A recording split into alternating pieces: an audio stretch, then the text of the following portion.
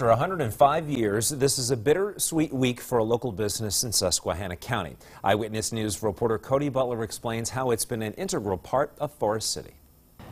Franceschi Lumber Company is a staple here in Forest City. For decades, customers have been coming here as a one-stop shop for hardware needs. From paint to lumber, it's all on sale. But now, after 105 years, it's time to close the doors. This is a very hard pill to swallow.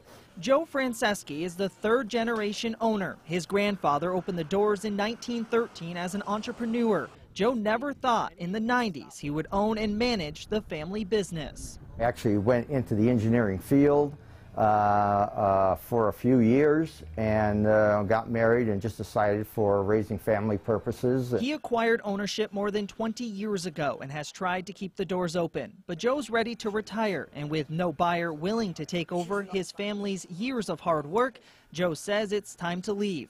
Thursday was the first day of his retirement sale, 10 to 30% off everything. Steve Bucci is working on a covered porch and decided to stop by. So I came down for rafters, 2x6 is 14 for rafters and OSB for the roof sheathing. Steve has not only patronized this store for decades, he is a former employee who worked for their construction team, a team which over the years has built hundreds of homes in the city. The old man, the old Joe, was going to keep this place going, you know, so to see it going now, it's heartbreaking.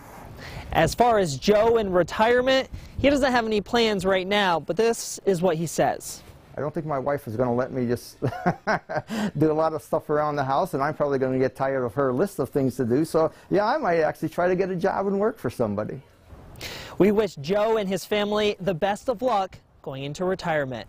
In Forest City, Cody Butler, Eyewitness News.